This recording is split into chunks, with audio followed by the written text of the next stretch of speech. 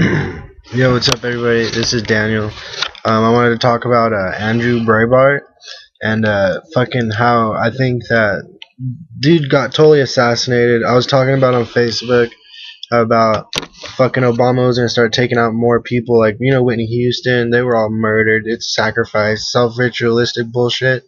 But Andrew Breitbart was assassinated. He had footage, or supposedly, or documents about Obama being the corrupt, evil person he is, and Obama doesn't like that. So, well, probably had something to do with Afghanistan and the 31 SEAL Teams members, but nobody really knows because now he's dead, and they say it's natural causes, but that's fucking bullshit, dude. Anybody with the brain is total bullshit.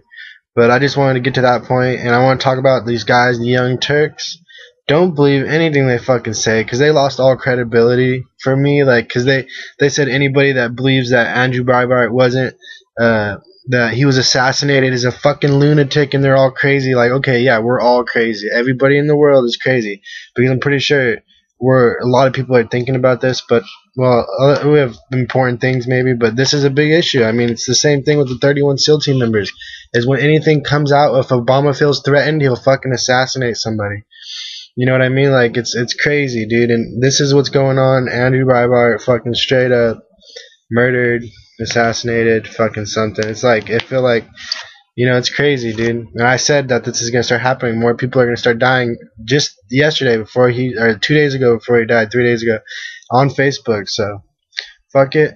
God bless everybody. Be safe and keep shit chambered, dog, because they're gonna try to poison you too. God bless.